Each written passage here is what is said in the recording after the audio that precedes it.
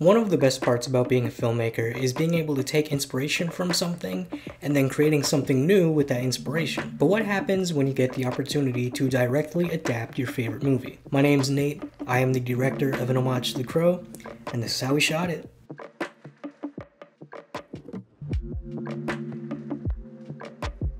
So first things first, how did we get this gig and why did we pick it up?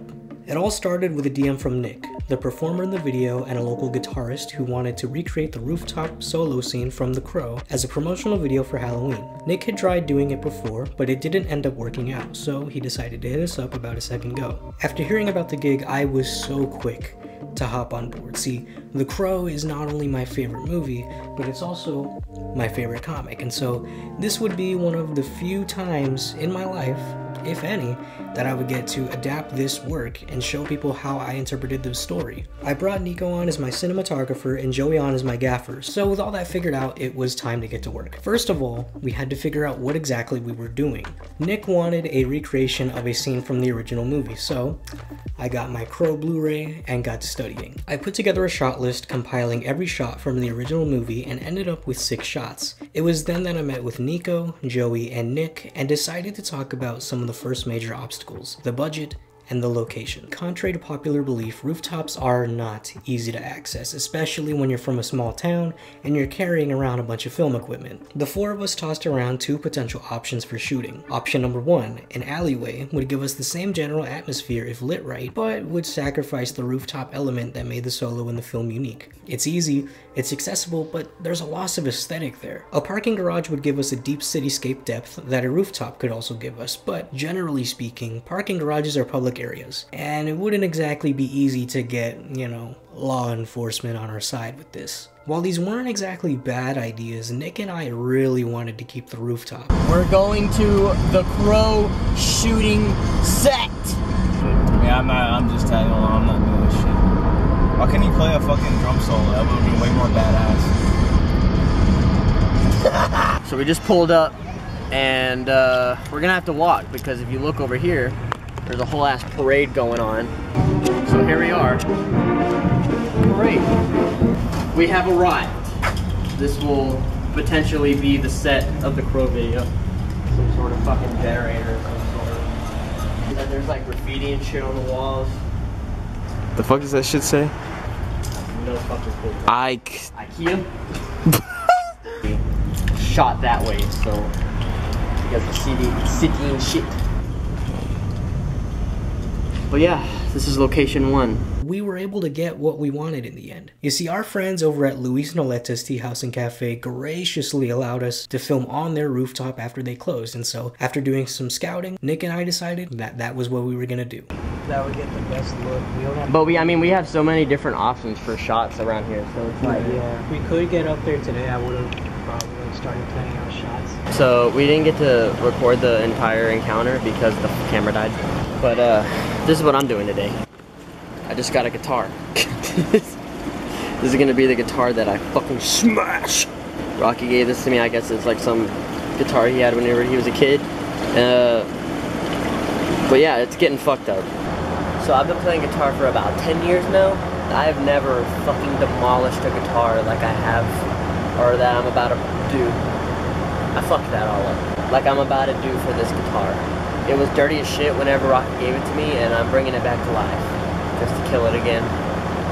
Yeah, it's gonna be really fucking fun. Got black spray paint right here. And I don't know, I've never done this, so I'm just about to go to town.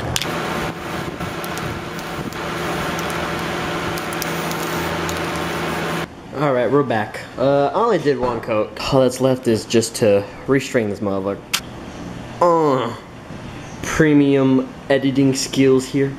The next step was to decide exactly what we were going to shoot. Although there were only 6 shots in the original scene, they were pretty limited, mainly being different angles of Eric playing the guitar dispersed throughout parts of the movie. There were also a lot of different drone shots following the Crow, which we really did not have the budget for. After a chat with Nick, we decided that instead of going for a full recreation, an homage would be the better route for this project. Not only would we be able to have the recreated shots from the original movie, but we would also be able to sprinkle in our own little ideas and give this project a unique identity to it. I also put together together a mood board featuring panels from the original comic and presented them to Nick just so that we could find out what exactly the tone was that we wanted to go for. Did we want to follow more of the movie, or did we want to follow more of the comic? The end result was actually a mixture of both. At the last minute, we actually ended up deciding to shoot 4 black and white so that we could pay an homage to the original coloring of the comic and also add just a little dash of extra edge to the video.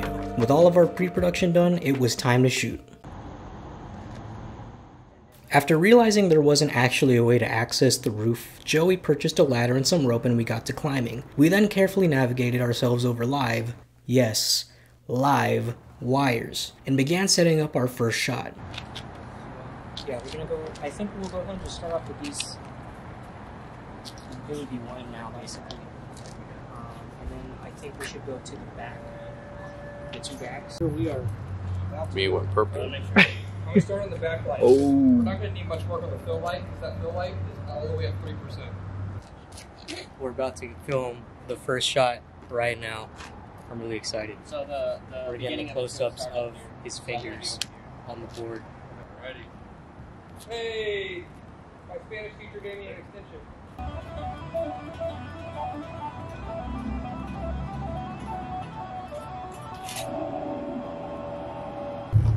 Power of the cinema lens and a few lights.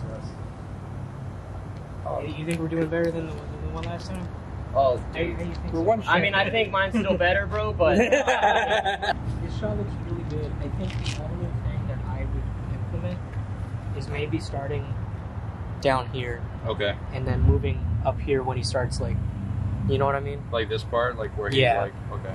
We started off easy because our good friend Steven was on the way and we didn't want to be knee-deep in a lighting setup before he got there. See, Steven has a drone and he offered to come out and shoot some coverage for us. Here's footage of that.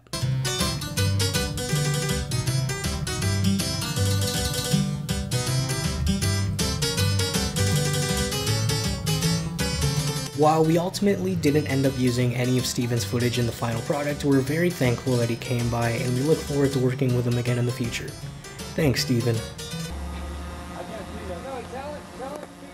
It's a weird looking bird. After he left, we got cooking on the rest of our shot setups. these pants do nothing for my ass. I disagree. These are women's pants, but they do nothing for my fucking ass. Striking light too.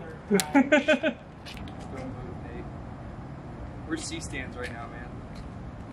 This is working wonders for my heart. Ready to go? Action.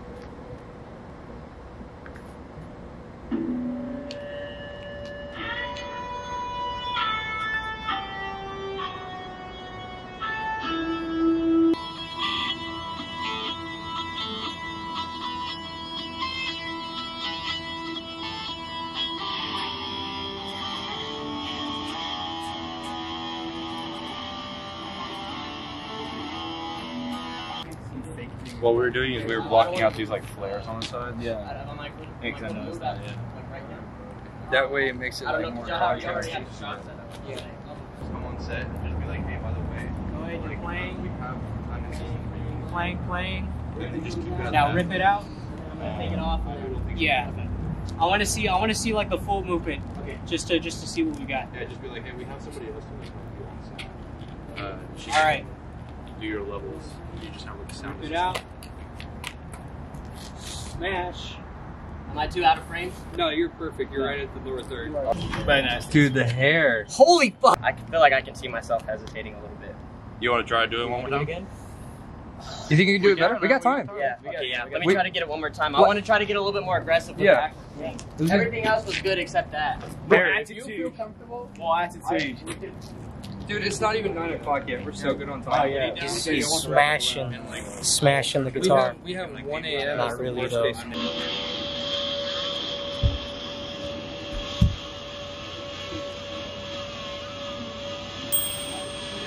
Dude, that was with confidence, dude.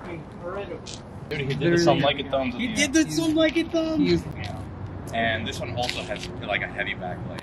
Okay, I'll set up the splash again. Yeah. Yeah. Because this, like this, is giving so much depth. Those like that. Let me make Watch Mary with that wire. Yo, it's David Rios Films.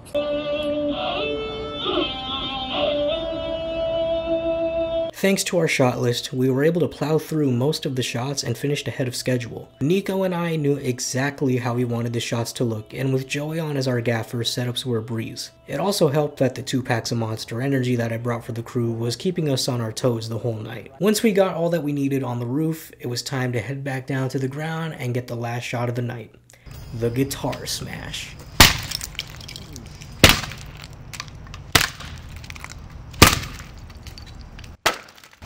There it is. Oh shit, that felt so fucking good. Oh my Dude, my guitar, what the fuck? I didn't say you could do that. I actually ended up keeping a piece of the guitar, just because, I mean, it's a cool conversation starter and keepsake.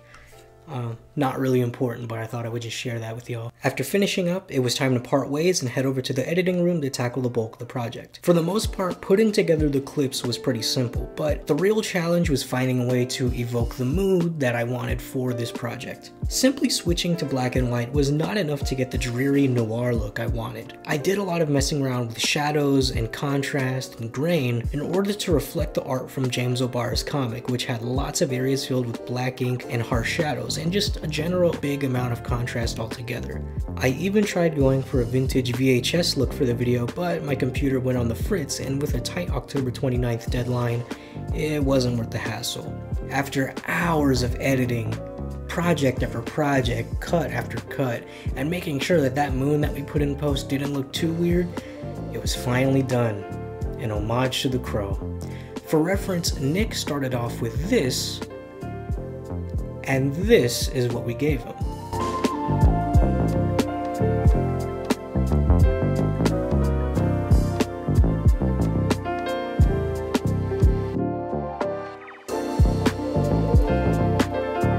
Shooting this video gave us a very fun exploration into adaptations and how, although something might already exist, somebody can come in with a new idea and put a new twist on an existing idea to ultimately form a new idea. In a world where adaptations are currently dominating the film industry, shoots like this remind us that going back to something's original roots and building up from there can create something new entirely, and that's the beauty of adaptation, because even though something exists, this can exist at the same time. Taking an existing idea and putting a new twist on it is not a new concept at all.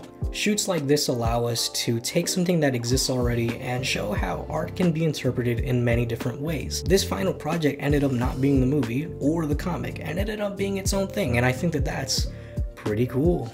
If you liked our homage to the Crow and want to see more, leave a comment down below saying what you would like to see us do next. And well, if you didn't like our homage, well, some like it, I guess.